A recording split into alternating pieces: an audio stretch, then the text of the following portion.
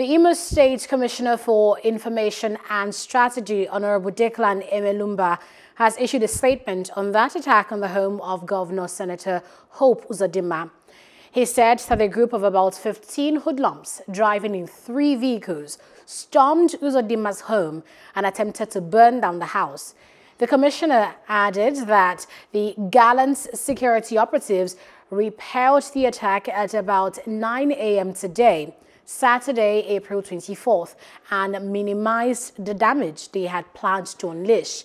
According to him, some casualties were recorded in the ensuing crossfire.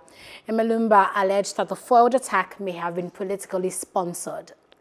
Hello, hope you enjoyed the news. Please do subscribe to our YouTube channel and don't forget to hit the notification button so you get notified about fresh news updates.